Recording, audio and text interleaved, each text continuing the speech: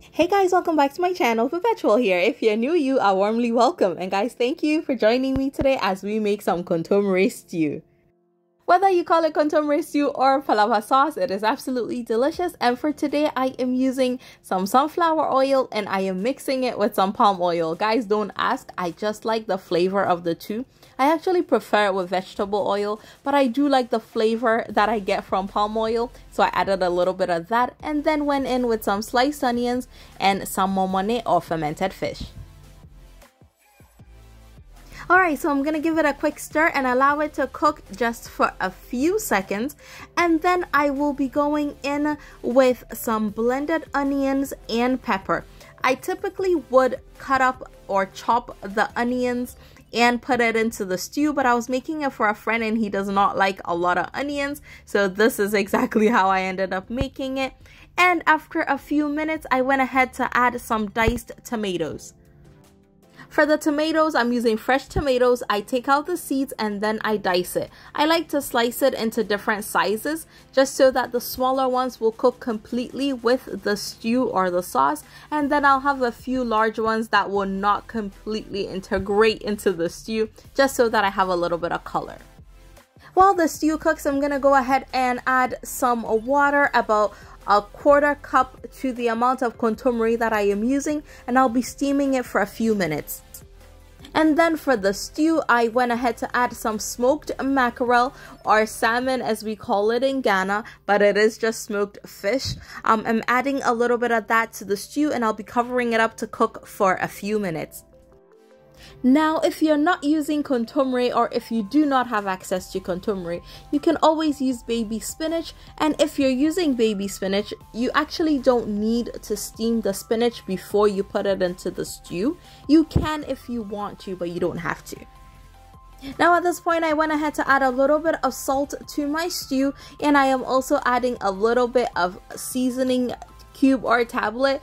This was rock hard, but I could have put it in the microwave for a few seconds to soften it up, but because I was using such a small amount, I did not mind breaking it up with my fingers.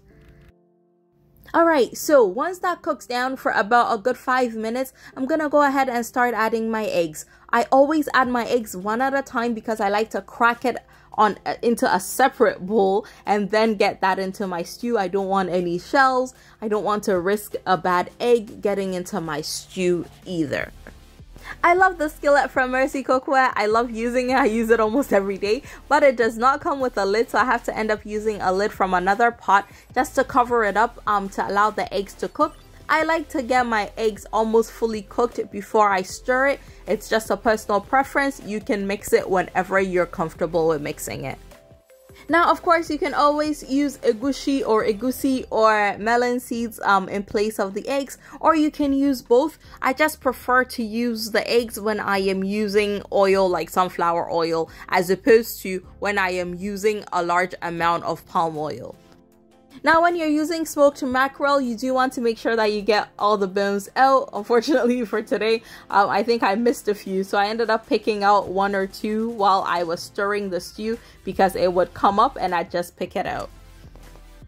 And one thing with kontomire is you do not want to over steam the kontomire, or the color will get to a very dull green and it just doesn't look right, and I feel like you're cooking out all the nutrients. So just steam it for a few minutes with just very little water and then get it into your stew and let it simmer.